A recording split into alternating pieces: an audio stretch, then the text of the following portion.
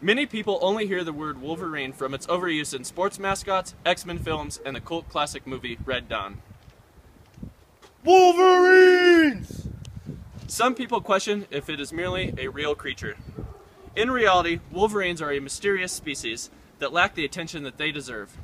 Yet, wolverines, when dispersing from their natal homes, travel extreme distances to find a new place to reside. That's why we think wolverines are this week's extreme animal. There is little collected data about this species, so explaining its extreme dispersal behavior can be a challenge. That's when I found out it was a wolverine's claw the whole time. Wolverines are the least studied carnivore in all of North America. Thankfully, scientists around the world are picking up the slack. As more data is published in scientific papers by hardworking scientists and researchers, it's becoming even more clear that every male and most female individuals disperse at extreme distances. Please let my colleagues describe how far wolverines actually do disperse.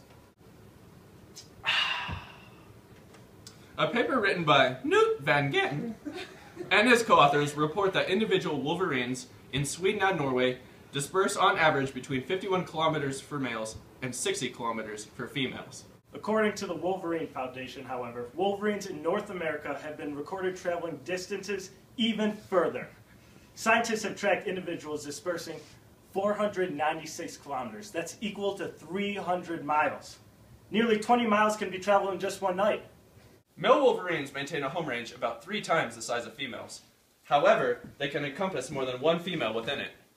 There is no definitive answer as to why wolverines demonstrate such extreme dispersal behaviors, but there are some interesting hypotheses offering a variety of plausible explanations. One theory is that males disperse extreme distances in search of mates. Brings us to another interesting plausible explanation. Wolverines live in high-altitude, rugged country above the timberline year-round.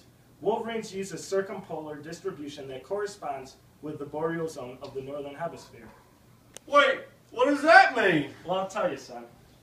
This means that they thrive in cold tundra habitats. These places in the winter provide deep snow, which offer great denning, and females will disperse far around northern habitats to find ideal spots for giving birth.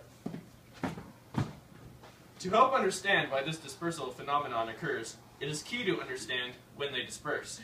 Wolverines disperse around 13 months of age, which is actually prior to sexual maturity. Most females who disperse at this time will tend to stay in their new territories unless they move to a neighboring territory that has more to offer.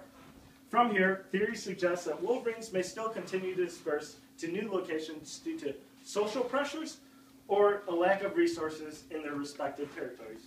Well, wait a second. Who cares? Why does that matter? This species is important to understand because populations are decreasing in some locations and human development is on a trajectory to further habitat fragmentation. Wolverine dispersal behavior is without a doubt this week's extreme behavior. Yet research only offers suggestions as to why this Extreme behavior occurs, and a full understanding will require a much more in-depth exploration of this species.